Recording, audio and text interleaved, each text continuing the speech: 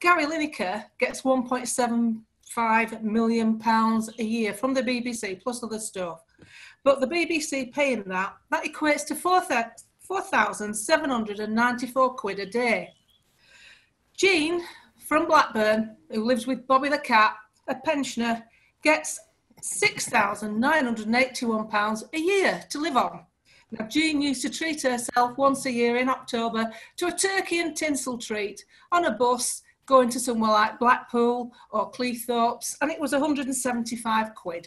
Now, that's no more, because Jean has to pay for a TV licence. Now, Gary, likeable Gary, who'll take a migrant in that's been washed and brushed up at the Channel Tunnel, and he'll come and live with Gary, and he'll no doubt be a trainee doctor or a dentist.